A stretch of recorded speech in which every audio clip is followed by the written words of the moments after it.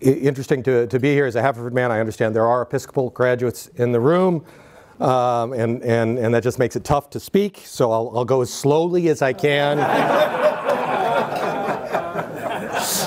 It is an extraordinary privilege to be now in my 5th year as headmaster of the Haverford School. We had a tough fall, and some of you may have heard, for the first time in my 5 years, we lost in football to the Episcopal Academy. Quick moment of silence for that, please. And even worse, we lost the famed split sweater that is the primary icon of the Haverford School. It now hangs at the Newtown Square campus for the first time. We did win it 9 years in a row, so perhaps it was time. But I've decreed no smiling, no laughter at campus until it returns in November. So you know, bear with me on that. Great to be a part of this community now for 5 years, and I hope for many years to come. My sort of claim to fame and the point of my talk today is going to be a little bit of a tour of American national security challenges, threats, and opportunities. And I'm going to start, if I can, with a war that, as I look around the room, I think pretty much everybody in the room remembers, which was Operation Desert Storm in 1990 and 1991. It was my first war. It was a great little war. I'd attended Creighton Prep, a Jesuit prep school in Omaha, Nebraska, and from there went to West Point, and from West Point went to Oxford, and because we all make sacrifices for national security, and came out of Oxford and almost immediately was deployed to Operation initially Desert Shield and then Operation Desert Storm. And as Austin mentioned, I had the great privilege of leading a tank platoon, 15 soldiers plus me, 4 M1A1 Abrams tanks, and part of the famed 1st Cavalry Division. And during that war, we were part of the famed left hook that swung around the Iraqi army and took it from behind. We claim the distinction of moving farther faster than any unit ever has in the history of warfare as part of that 100 hours of ground combat. And as part of that operation, we took the Iraqi army, we're part of the effort that took the Iraqi army from the 4th largest in the world to the 2nd largest in Iraq in that 100 hours. And reflecting on that experience after that first war I'd fought, after studying war at West Point and at Oxford, and also reflecting on the other events that had happened about the same time, the collapse of the Soviet Union, the fall of the Berlin Wall, the end of what I'd expected to be a lifetime of job security with the collapse of our greatest enemy, I thought hard about what this all meant for the future of tank warfare, what I'd expected to be my lifelong career, and the future of combat in general. And so after Desert Storm, when the Army decided to send me back to Oxford to get my PhD, because some of us make really grave sacrifices for national security, I decided to look not at the kind of war I just fought, war of tank on tank, plane on plane, so-called conventional warfare, although in fact that is the least conventional form of warfare. That isn't the way wars are usually fought. Wars are not usually fought by uniformed armies clashing against each other on a defined field of battle. Usually at least one side is irregulars, insurgents, terrorists, people who don't wear uniforms and don't fight by the rules. And so when I went back to Oxford, I decided not to write about the kind of war I just fought, but about the kind of war I thought we were going to fight in the future. Wars of insurgency and terror, right? And so if you're doing that at Oxford University, you have to read the words of T.E. Lawrence, Lawrence of Arabia, who attended St. John's College, Oxford, my first college at Oxford, and who led a band of Arab guerrillas against a conventional, in his case, conventional Western, in his case, Turkish army during the First World War.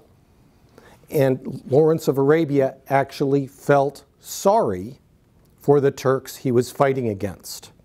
In his book, 7 Pillars of Wisdom, T. Lawrence said, for them, We were a mist, a vapor. We would rise up out of the sand, congeal, strike, and dissolve back into the sand. They were a blind boxer. They could kill us if they could only find us. For them, waging war on rebellion was messy and slow, like eating soup with a knife. And I read that phrase as this is true. I was in the bathtub. I'd been for a run on Oxford's Port Meadow, and I'm in the tub reading 7 Pillars of Wisdom, eating strawberries, and drinking champagne, because it's Oxford, right? That's what you do, right? That's what you do. And it was literally a eureka moment for me. I came out of the bathtub, and I said, Eureka, it's true. I found it. I have the title of my dissertation. And my wife said, that's nice, honey. Go put your clothes on. So I did. And so I had my title, Learning to Eat Soup with a Knife, right? And that's like 7 words down. And 99,993 to go. And to fill out those 99,993 words, I decided to look at 2 cases where Western armies had struggled to fight against insurgents like Lawrence. Right? And so I looked at the case of the British Army in Malaya and the American Army in Vietnam. The Brits fought a counterinsurgency campaign in Malaya, what we today call Malaysia, from 1948 to 1960. And they started badly. Western armies tend to start badly when they're fighting insurgents because that's not what they're designed to do. They're designed to fight other armies, right?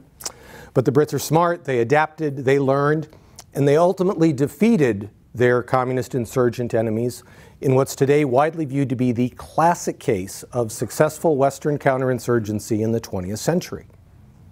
And it only took them 12 years, right? So when Lawrence said messy and slow, he wasn't kidding, right? And I compared that case with the American Army in Vietnam. Do I have any Vietnam vets in the room? Got some of the right generation, but no. So I just have to be a little more careful if I do. So in Vietnam, the United States also, an army that had been designed for conventional combat, fresh off our victory in World War II, and a tie in Korea, but an army designed to fight other armies, found itself having to fight an enemy who waged war from the shadows, an insurgent army of terrorists. And although the American army also adapted to this kind of war that it had to fight, a kind of war for which it had not been prepared, it didn't learn fast enough. Right? And we lost. And if a great power loses a small war, and for the United States, Vietnam was a small war, right? If a great power loses a small war, it does so for only one reason. Right? It's not going to run out of tanks. It's not going to run out of soldiers. It's not going to run out of airplanes. If a great power loses a small war, it's going to be because it runs out of national will. It decides it's not worth the price to win. Right? And that's what happened in Vietnam, with extraordinary costs for the people of South Vietnam, who suffered enormously in the years that follows. The boat people many of whom have exceeded beyond any reasonable expectations when they made their way here to the United States. But the people of South Vietnam suffered horribly. The whole region suffered. The Khmer Rouge came to power in Cambodia largely as a result of our failings in Vietnam and Pol Pot and the killing fields. So millions of people dead. And also enormous damage to the United States, and in particular to the U.S. Army, which arguably still has not recovered from the trauma of losing the Vietnam War. Right? And so I argued in my doctoral dissertation, which became the book Learning to Eat Soup with a Knife, that nations needed to be able to learn how to adapt to the demands of counterinsurgency. And I also argued that insurgency was more likely to be the kind of war the United States was going to face going forward. This was in the wake of Desert Storm, than the conventional combat I just fought. Right? And the good news is I was right, and the bad news is I was right. Right? And so I finished my dissertation at Oxford and tried to get it published. And the 2 best presses in my field were in Princeton and Cornell. They both had very good security studies programs. And I sent the manuscript off to Princeton and to Cornell, and they were not interested. And in fact, I can't remember now which one. I've got the letter somewhere in the basement, but one of the two of them wrote back to me and said, Nagl, Dr. Nagl, sounded really good, Dr. Nagl, you write well. For your next book, perhaps you should choose a topic that has some more contemporary relevance. And then September 11th happened, and suddenly people were interested in insurgency, right? And I was finally able to get the book published. And when I did, I am proud to be able to tell you with absolute certainty that it was the best book on counterinsurgency written by an American in the decade of the 1990s. And I am absolutely confident when I tell you that because, of course, it was the only book on counterinsurgency written by an American in the 1990s. And Newt Gingrich, God bless him, actually said that on Fox News. He didn't say the only, but he said Nagl's book is without a doubt the best book written on counterinsurgency. So we put that on the cover of the paperback. So I'd written a book on counterinsurgency, and we were suddenly interested in the subject again. Now, I've been a teacher, a professor, as Austin mentioned. I had some kids in my office just yesterday talking about these very topics, and so I continue to teach and mentor, not as much as I'd like to. Usually I'm talking to parents, but you know, comes with the job. It's a little bit of a high demand, a little bit of a high maintenance crowd, honestly. Not looking at anybody in particular here. Oh my God, right? Oh my God, but so we're off the record here, right? He says to the cameras. But when I teach, what I tell my students, what I tell the kids is do the research first and then write. Right? And I think most of us would agree that that's probably a pretty good way to go about this sort of business. They never do that. But well, sadly, neither did I. Right? So I did it the opposite direction. So having written a book, and in fact the best book on counterinsurgency, in the fall of 2003, I got to go off and actually experience counterinsurgency for the first time in Al Anbar, Iraq.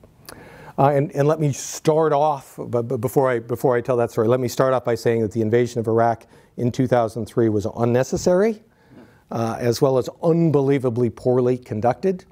A guy named Tom Ricks, who worked for me later in his book Fiasco, which I thought was gentle and kind, about the invasion, about the decision to invade Iraq and the operation to invade Iraq, said, the first line of the book Fiasco is, the American invasion of Iraq in the fall of 2003 may well turn out to be the most profligate act ever committed by any nation in the history of man. So, talking about saying what you really believe. So, and we can obviously come back to that in questions if you'd like to discuss it more. But so, having invaded Iraq unnecessarily and badly, an insurgency erupted almost immediately, as me and others had predicted it would. We were completely unprepared for that insurgency, and so this is literally true. The tank battalion, of which I was now an operations officer, sort of third in command, was preparing for combat. We were in a $1 million exercise, probably multi-million-dollar exercise, we were about to launch our tank battalion into the flank of an enemy tank brigade that had decided to attack the U.S. Army in frontal combat. Like there was anybody on the planet who could have done that in 2003, right? Or would have been stupid enough to do so, right? And we're at it's showtime, right? We've been building up to this for weeks, and we get a no joy ceasefire, stop your operation, right? Let all officers report to classified briefing area. When we were told that we were prepared, we were being sent to Iraq to fight an insurgency. Right? We were a tank battalion. We knew what an insurgency was only because I'd written a book on insurgency, but we had never trained for insurgency. We hadn't written an insurgency doctrinal manual, a counterinsurgency doctrinal manual since 1975. We were clueless and useless. And nonetheless, we were sent. We were only allowed to take one company of our tanks. Our other two tank companies reconfigured and got Humvees, and the Humvees didn't have any armor on them, and so they had roughly the ballistic protection of the back of one of these chairs, which Actually, that's not true. This chair had a lot more ballistic protection. We literally had canvas. So this blazer has more ballistic protection than what we had going into Al-Anbar, Iraq. And we were sent to a town named Chaldea, which you probably haven't heard of, but it's between two towns you may have heard of, Ramadi, the provincial capital of Al-Anbar, Iraq's Wild West, and a pretty little town named Fallujah, right? And the folks who were too mean for Fallujah got sent to Chaldea. We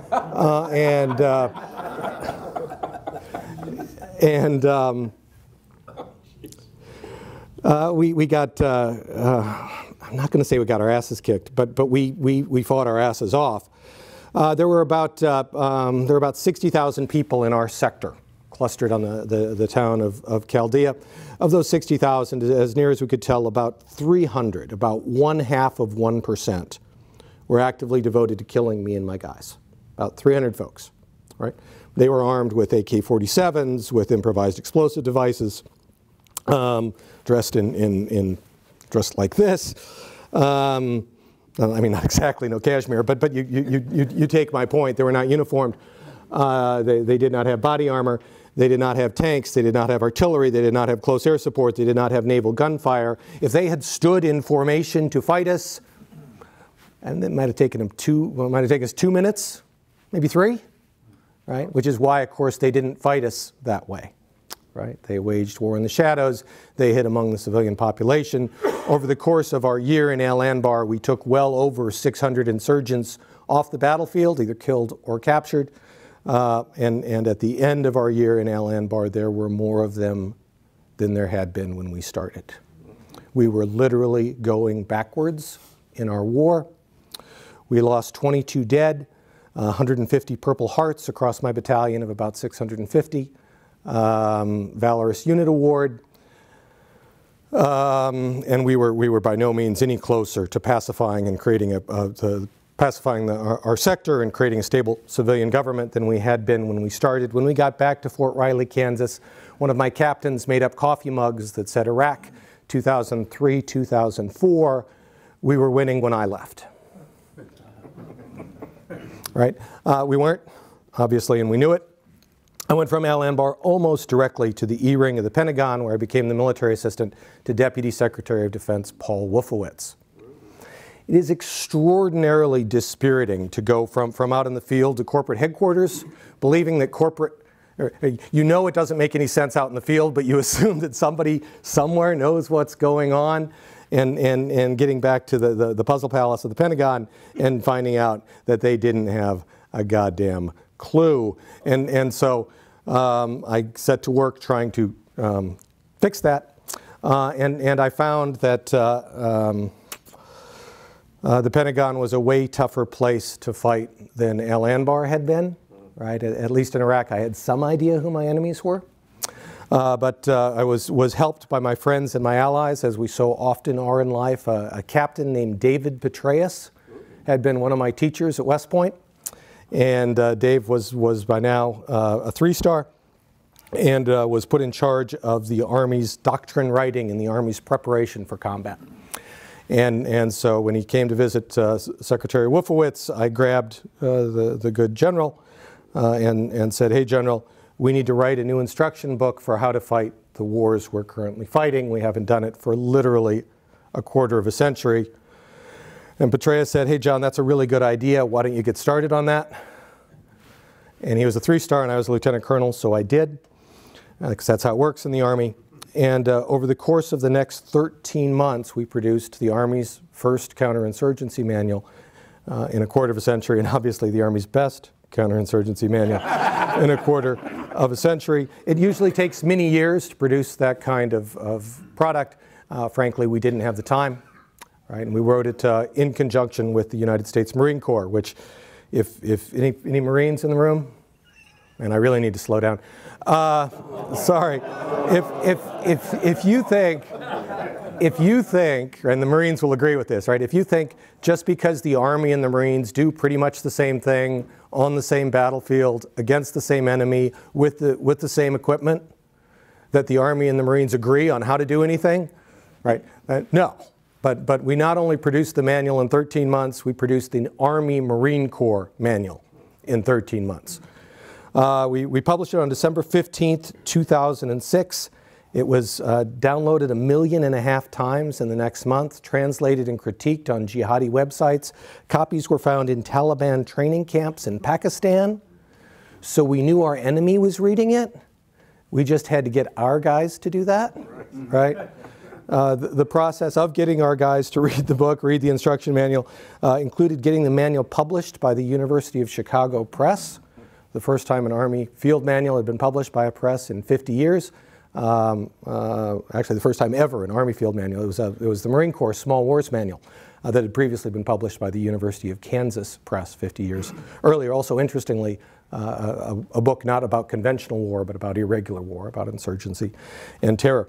The University of Chicago, God bless them, sent the book to The Daily Show with Jon Stewart.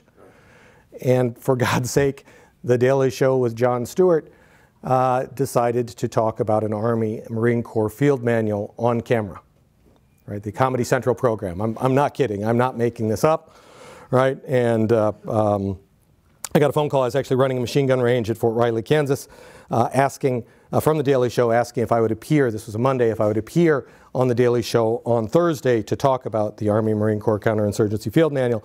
I said yes. I mean, obviously that wasn't, being on The Daily Show wasn't even a stretch goal. And then I had to get the Army's permission to do it. So I called up the Army's Chief of Public Affairs, a two-star named Tony Kucalo, good guy who I knew. And I said, hey, General Kucalo, it's John. And he said, this can't be good. So as I said, he knew me. Right? And I said, hey, sir, I'm going to be on The Daily Show with Jon Stewart on Thursday talking about the Coin Field Manual. Your call. I can do it in uniform. You can cut me orders, and this can be an official military mission, or I'm going to take leave and do it in a coat and tie. Entirely your call. While you're making that decision, you may be interested in the fact that The Daily Show is the #1 news source for under 30 males age under 30 in the United States, just in case the Army has any interest in that demographic at all. He told me what you probably can figure out. He told me, I won't say it in the church. As I said, we're friends, we knew each other. And I was then on The Daily Show with Jon Stewart that Thursday. In uniform? In uniform. In uniform, yeah. He called me back the next day and said, yeah, John, we're cutting you orders. Wear your uniform, and Nagl, don't screw this up. That's close to that's close to what he said. And so I did, and you can Google it. It's still on YouTube. The Army actually uses it for media relations training still today. On the plus side, just not on the negative side, because I had what I am absolutely confident when I tell you is the funniest conversation an Army officer has ever had on camera in uniform with Jon Stewart on The Daily Show. And you think that's because it's the only time it ever happened, but it's not. It's not. A general did it a couple of years later with a different book and crashed and burned. Crashed and burned. So they don't use that one. They use mine in the training. And you don't need to buy it. It's online, as I said. And we were enormously fortunate that a couple of months after it was published, that Dave Petraeus was given command of the war in Iraq, that George W. Bush made what I consider to be the bravest and the best decisions of his presidency, firing his commander in Iraq, firing his Secretary of Defense, Don Rumsfeld. Any friends of Don in the room? Who I considered, Don doesn't have any friends, who I consider to be pretty unarguably the worst Secretary of Defense the nation has ever had. And yes, I do know McNamara. I've talked to McNamara, and Rumsfeld was worse. Happy to talk about that in questions. And also firing his commander in Iraq, George Casey, who was a good guy, but the wrong guy for that particular war. And he replaced the worst Secretary of Defense we've ever had with the best SecDef we've ever had, a guy named Bob Gates, about whom I can't say enough good things. And he replaced George Casey with Dave Petraeus. And Petraeus implemented the manual we'd written, and in a really extraordinary event in military history, Petraeus published his play, called the shot, said this is what I'm going to do, and then went and did it. And in the 18 months Petraeus was in command in Iraq, he turned that war around. Violence dropped by 2/3. The country stabilized, and we handed off from George W. Bush to Barack Obama a country that, a Middle Eastern country, a big Middle Eastern country, Arab country, predominantly Arab country, that had a real chance at being a real democracy. It was extraordinary, extraordinary achievement.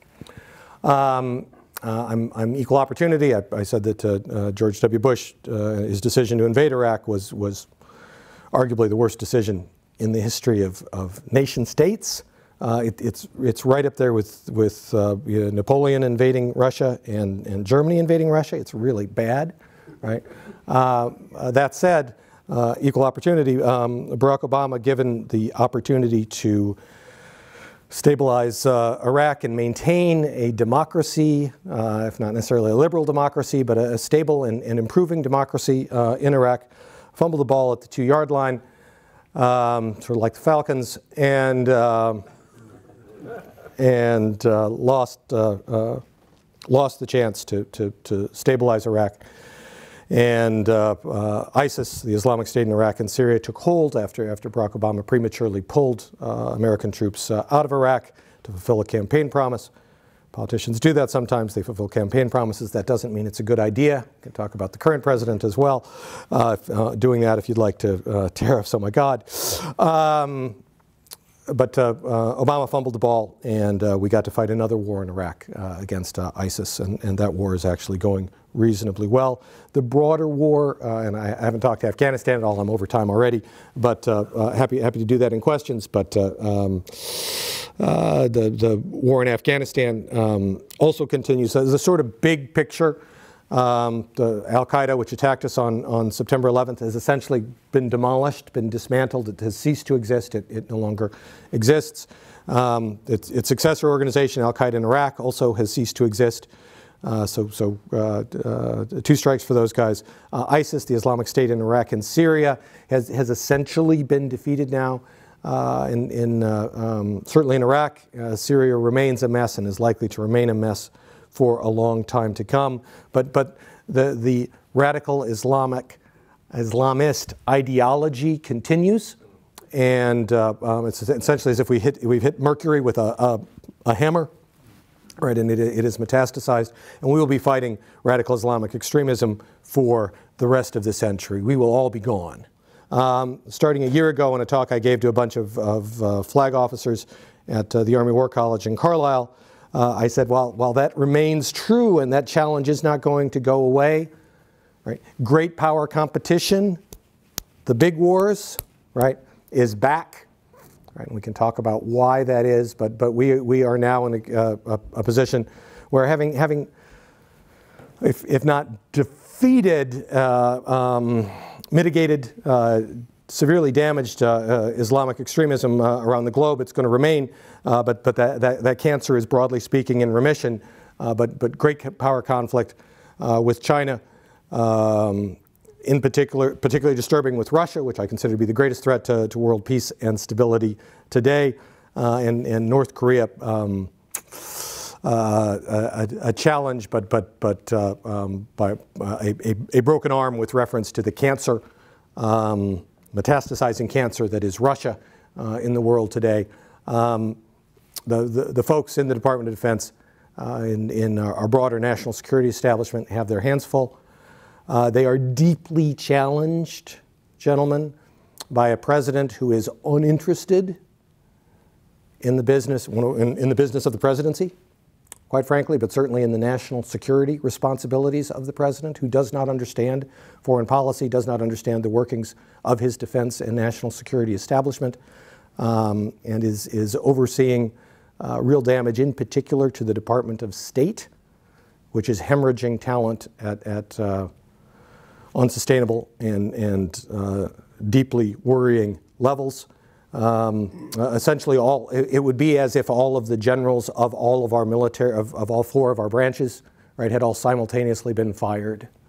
And in particular, with Korea very much in the front pages, we still don't have, we don't even have a nominee for ambassador to South Korea.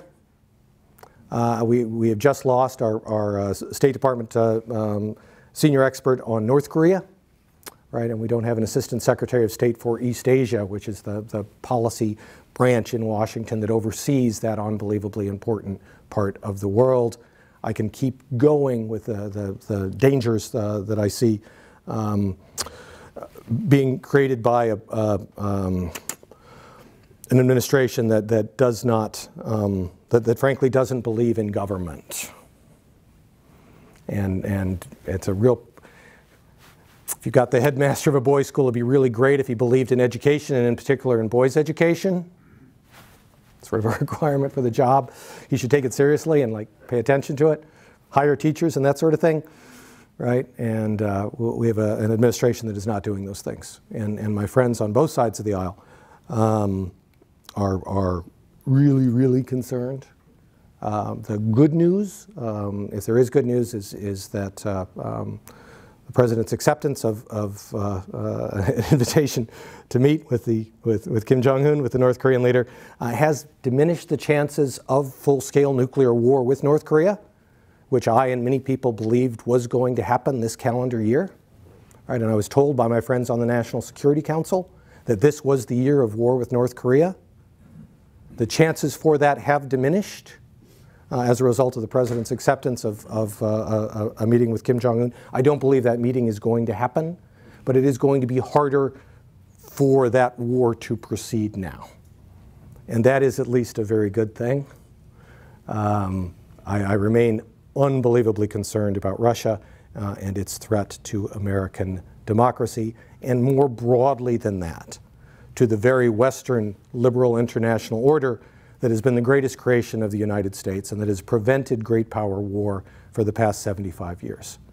Right? And I'll close with this and go to questions if anybody wants to hear me anymore. But on the ground floor of Wilson Hall, the main building, beautiful old building that is the core of our campus, we have memorial plaques remembering the boys from the Haverford School who fell in our nation's wars.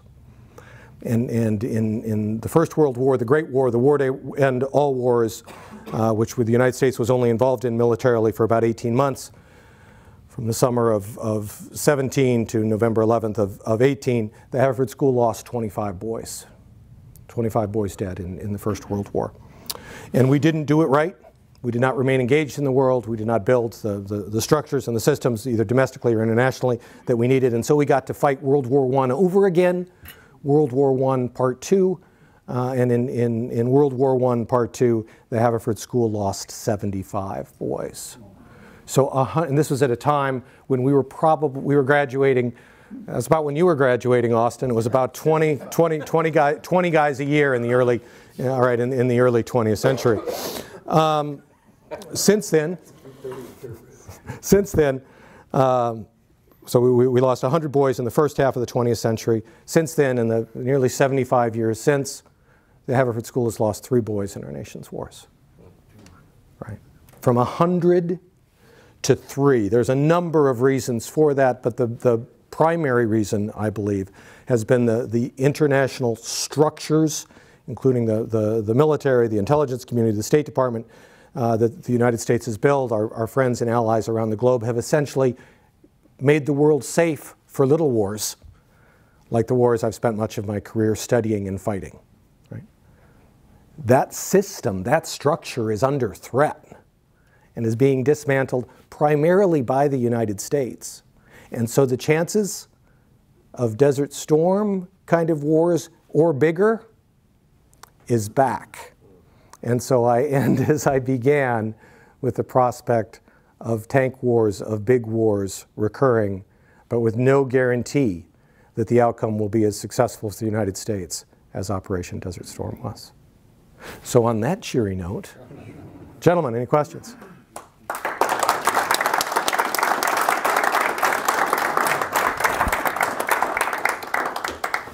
Scott, sure, go ahead. Iraq a few times. What percentage of the judges trying to sell that based on German intelligence not allowing Colin Powell to interview the operative they nicknamed Curveball? Yeah, so I'm a big Powell fan. Yeah, so I'm a big Powell fan.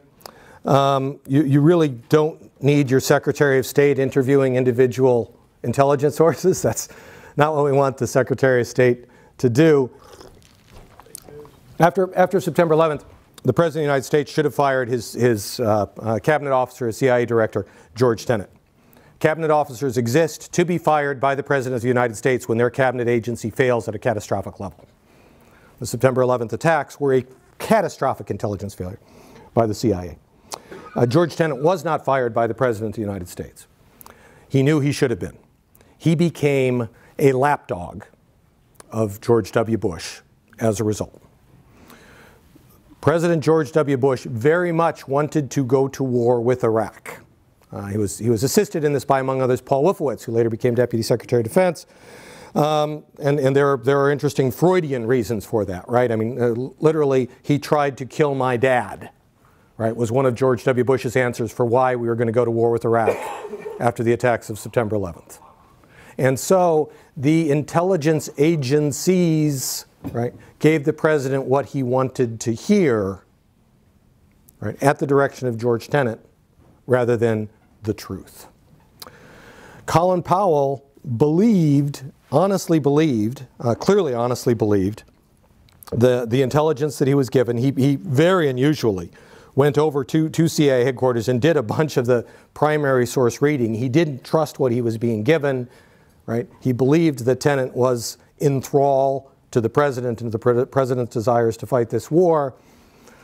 But he saw the holes, but he's the Secretary of State. He didn't have time to pull them all out. He did insist that Tenet be sitting behind him. He picked the seat so that Tenet, if you look at the camera, the camera angles, when Powell was talking before the UN Security Council, Tenet is in the camera picture continuously, right? So Powell wanted Tenet to have paint on his hands for that talk. I believed that Powell was right and that Hussein had WMD. I didn't have access to the intelligence. Who am I to doubt Colin Powell?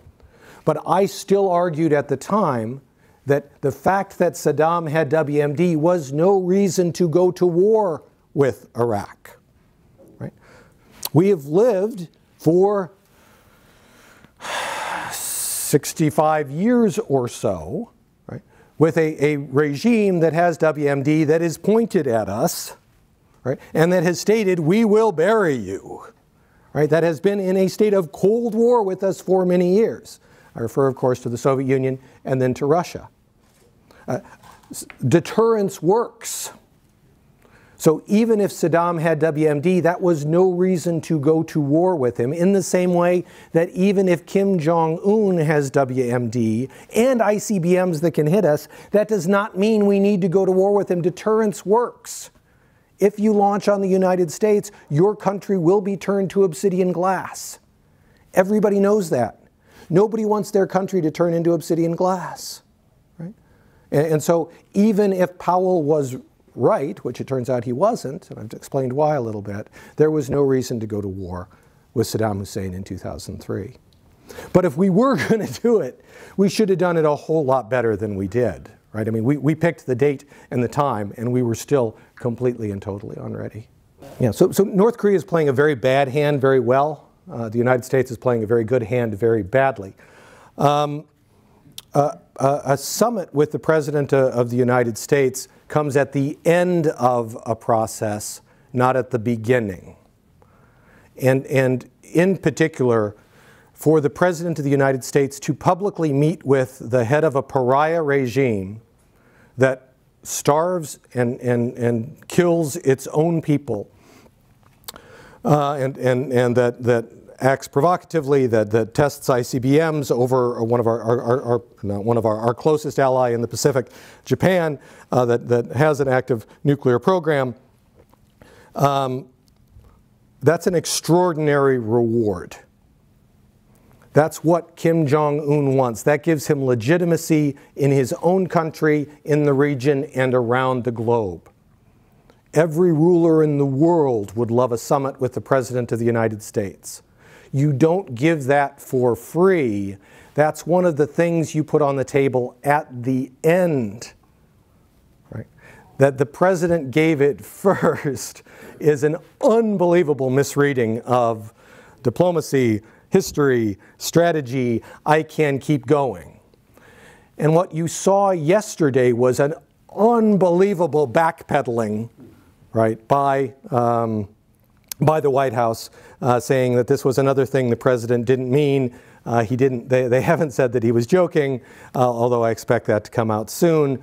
The disconnect, right, with his own Secretary of State, who the same day the president announced this was going to happen, Rex Tillerson, his beleaguered and unfortunate Secretary of State, said there's no way, we're not even close to opening talks with North Korea, much less to what happens at the end of talks, of years of talks, having the President of the United States, right, engage in a summit with the leader of that pariah regime.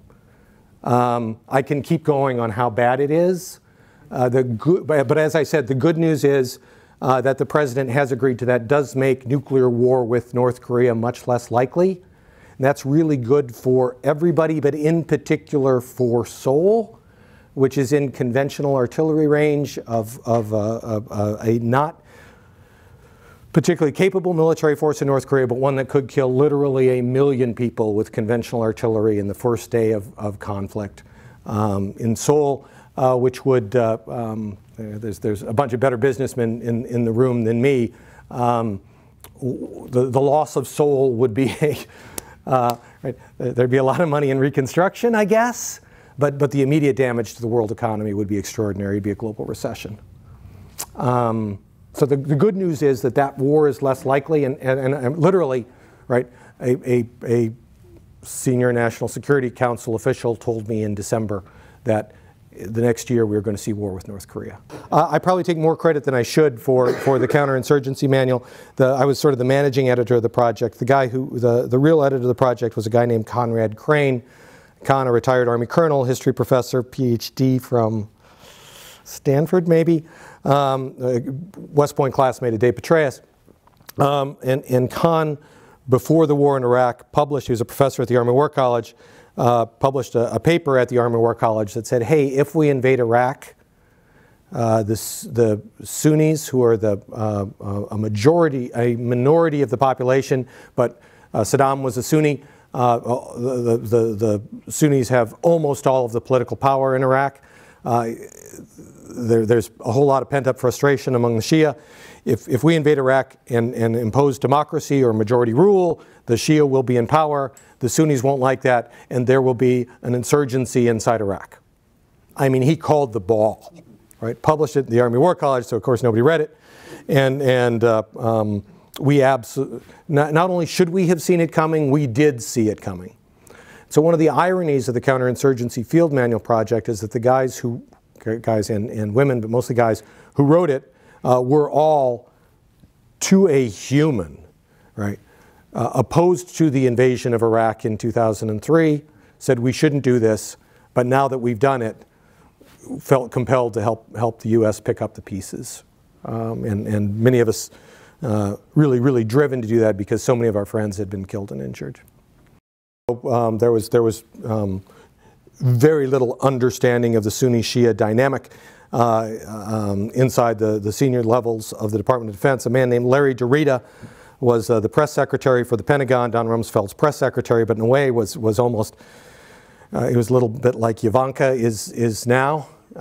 So what Ivanka is to the president, Larry was to Don Rumsfeld in the Pentagon, and Don sent Larry over to Iraq, and this was just prior to the invasion. There was a dinner of the Organization Reconstruction and Humanitarian Assistance, maybe whatever the organization that was going to take over after Saddam fell.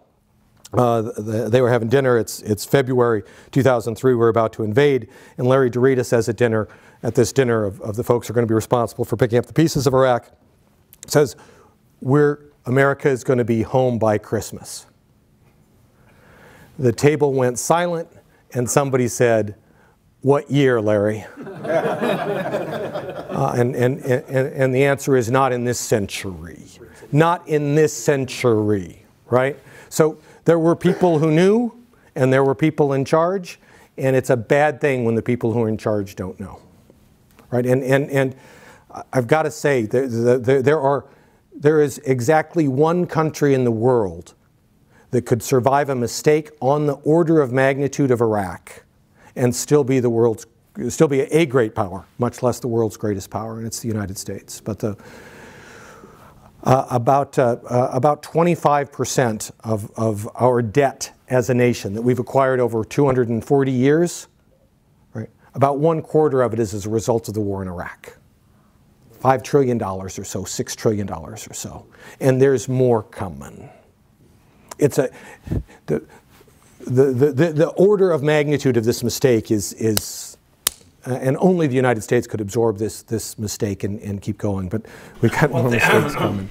One thing I've been confused about in recent years, and even today in your speech, we talk about the war in Iraq, the war in Afghanistan, the war in Iraq, and the war when the real issue is the war on terror.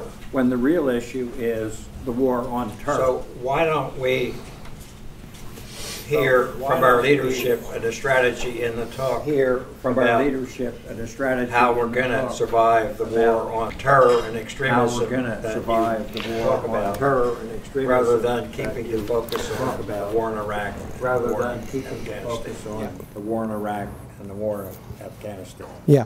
The immediate challenge is radical Islamic extremism that is adhered to by a significant minority of Muslims, probably no more than a couple of percent globally, but much higher than that, in particular in Saudi Arabia, which is the center of radical Islamic extremism.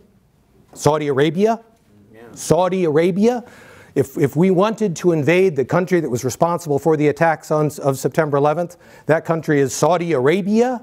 15 of the 19 hijackers came from Saudi Arabia. The funding for this war comes from Saudi Arabia, and so does our oil. And you know who is providing the funding for the radical Islamic extremists? You and your wives and your daughters driving the Range Rovers to drop my boys off at the Haverford School, right? That's who is funding this war. That is a very unpopular thing to say. Why are they doing that? Why is who doing it? Why are Saudi Arabia funding this war? Because the people of Saudi Arabia, the population of Saudi Arabia, are radical Islamic extremists. They believe in the caliphate. They want Islam, a very radical form of Islamic law, to rule the entire Islamic world. Wow. Okay, the Sharia law. Yeah. Right? A very large percentage of the population in Saudi Arabia. Were there to be an election in Saudi Arabia, it would be ruled by Sharia law. Wow. Right? It would be a pariah state. Interestingly, were there to be an election in Iran, the government that would be elected would be more moderate than the current government of the United States of America. If there were a democracy, they would elect a government that became a state sponsor of terror. Currently, the government has some degree of plausible deniability. All the money that's funding the jihad, the global jihad, is coming from Saudi Arabia. The government of Saudi Arabia is not personally writing the checks, its population is. Now, it is providing the money to write those checks through distribution of the oil revenues, which it provides to the people of Saudi Arabia, which come from us. So we are funding the war against us. Right, my guys I usually, sucked my thumb and wet myself on the floor of my tank, but my guys killed or captured 600 out of the 300 insurgents, right? and at the end of the year, there were more there than there were when we'd started, right? We can't kill our way out of this. There's 1 billion+ Muslims in the world, right? If 2% of them are radical Islamic extremists funded by Saudi Arabia, we can't kill them all. We have to get rid of the madrasas, the radical Islamic schools that litter our good friends, the Pakistanis, right? And we have to do international development in places like Somalia and Yemen, where this radical Islamic extremism has metastasized, funded by the good people, our good friends, the Saudis, the Saudi people, right? And so to win this war, we have to triple and then triple again the size of our State Department and the U.S. Agency for International Development. The very organizations that are currently being gutted by this administration. It would be hard to be more ass backwards than our strategy currently is. And there's a reason I'm the headmaster of the Haverford School rather than banging my head against walls in Washington right now. I can't guarantee that will always be the case, but right now there's not a lot of good I can do down there. Sort of like the 17 kids getting killed in Parkland being required for Florida to do a couple of really common sense things. How many kids have to get killed before we figure out that we need to stop funding our own war against us and stop cutting the dollars, the most effective dollars in aid and development to ending this war in 25 years rather than in 125 years. On that cheery note, I can stick around if anybody wants to. Thank you so much, Jon. A lot to think about. Thank you so much, Jon. Really great.